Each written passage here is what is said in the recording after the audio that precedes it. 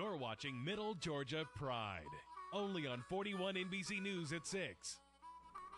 Established in 1846, the Byron train depot attracted a number of families to the area and completely changed the identity of Byron. The station was called the 1 1/2 station because it's in between Macon and Ford Valley, and it's Byron's hidden treasure.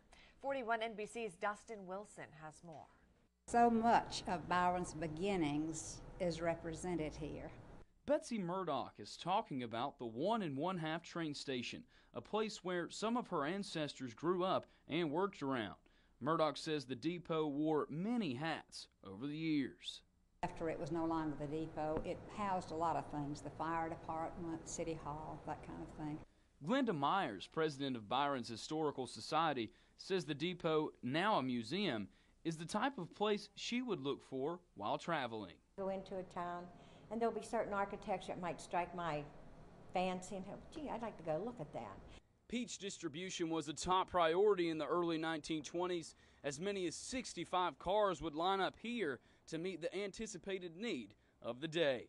One year in the 1900s, the depot shipped 1,100 cars of peaches and 250 cars of watermelons. It was in the 20s when the depot found the greatest traffic increase, and since then, it's slowed down a little bit by turning into a museum, remembering such a crucial start for the Byron community. Downstairs we have a little museum, which is a little more specific about timelines and everything.